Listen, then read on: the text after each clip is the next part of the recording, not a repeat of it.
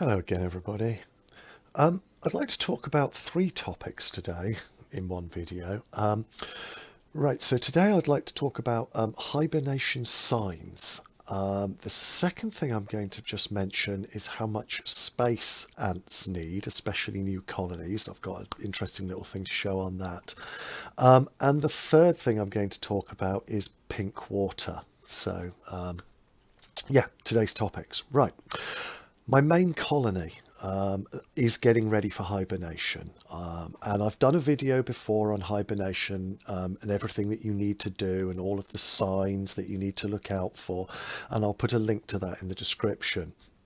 But what I thought I'd just show you today is the main colony signs, which are fairly obvious to me, and I'll show you, and if you've watched my previous video, should be fairly obvious to you. So first of all, the outworld. These are shots of the outworld this afternoon. It's not that cold yet. I think it was about 21 degrees in my front room this afternoon, but the light, it gets light later, it gets dark sooner, the days are shortening. They know it's autumn, they can tell, and look how few of them there are running around the outworld. And if you compare that to here's some video that I took, this was video I showed everybody back in May of what they were like in May in the outworld, and just look at the numbers difference between May and what I've just showed you now. You can really see that they're retreating. And as well, the water towers you saw in that May footage, they were all clustered around the water towers and living out in the outworld, but in the water towers. The water towers are almost empty now, as you can see here. Very few ants in there nowadays. So they've all retreated into the nest. Well, not all, as you can see, there are still a few in the outworld, but the majority have now retreated into the nest. But they're still active. It's not like they've actually gone into hibernation.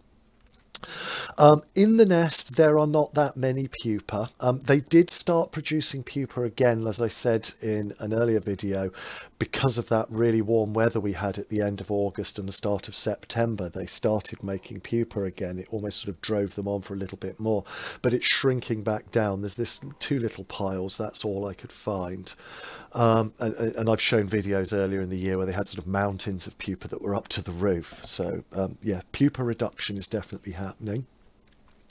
The ants themselves, again, I've shown a previous video on ants gasters and how they expand as they drink, but basically, when they're expanded, you can see these lines, these pale lines. That's the membrane between the sort of chitin, the armoured plate that they're made out of. It's like a concertina, like I said, and as it separates apart, there's this membrane in between. There's actually 4 places it can separate. The 3 lines you can see, and if you look closely, there's a tiny little one that can just move at the end and make a little line right at the tip.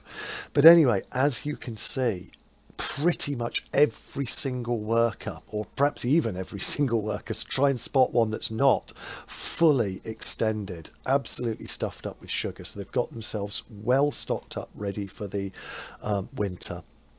And then another sign is that they're just starting to dogpile. There's no big piles anywhere yet. They haven't all moved into only a few chambers and made those enormous piles that I've shown through hibernation. But there are areas on the walls where there's 2 or 3 ants starting to sit on top of each other. And the queen, they're starting to really cluster the queen, and every time I see her at the moment, she's got almost a ball of ants around her, not quite, but a lot of activity around the queen. So yeah, there's all the signs that I talked about in my hibernation video. I'm seeing them right now, and tomorrow I'm moving them into the back room, which isn't heated and the windows are open because I like a cold bedroom, and they'll spend October in there before they go into the fridge in November, so they get much more used to it even getting colder, and they start to do more, get those pupa developed and everything like that. Right, the second subject that I'd like to mention today is just how much space ants need, or rather don't need. This is the test tube colony, the one that I did the video where I did the day-by-day development, and she took 48 days to get her first workers. Well, this is what they look like now. She's doing quite well.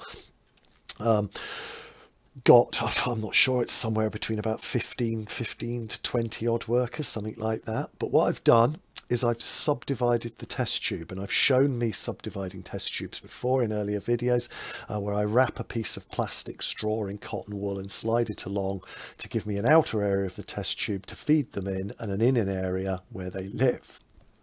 And what I just wanted to show you is just how little space this colony is living in. There you go. It's basically 1 centimetre. They don't need a lot of space. I have seen posts on Reddit, for example, where people have said, oh, is this, I'm worried my ants are too squashed or whatever. I've even heard of people who don't keep ants saying that, oh, you're being cruel to them, keeping them in such a small space. No, they want to live like this. And then the final topic is, yes, the water for this colony is going pink. So I looked up what this pink water is, and it's a bacteria called Serratia marcescens. Marcescens. Yes, Serratia marcescens. And it lives in most water. So falsehoods about this, which I've seen, because I looked it up on ant keeping forums and stuff, and this is what, first of all, people said it's from not cleaning your test tubes right and them being dirty. That's not true. It lives in pretty much all water. Apparently, if there's water on your shower or your sink that you don't wipe for a couple of weeks or something, where someone goes away on holiday perhaps or something, you come back and it can have turned pink. It's really rather common. It can cause some problems in humans. I saw that there was a scientific paper I read on it where fruit flies, pretty much all of them are infested with this bacteria. They found very few fruit flies that weren't infested with this pink bacteria. And I did a close-up on the ants that are living in there, and they've drunk it. There's pink in the ants. I can see red inside some of the ants.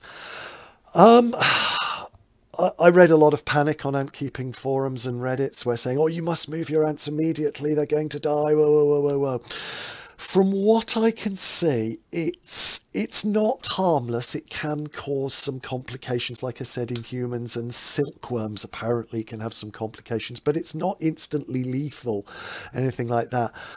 I'm thinking of leaving them in there and seeing what happens. I know that's a little bit, I don't like to use the word cruel because it's not really, but they must encounter this in the wild. I'm thinking, let's test this out. Let's see if I put them through hibernation with pink water, will they survive? And I can dismiss people's fears, or I can confirm people's fears.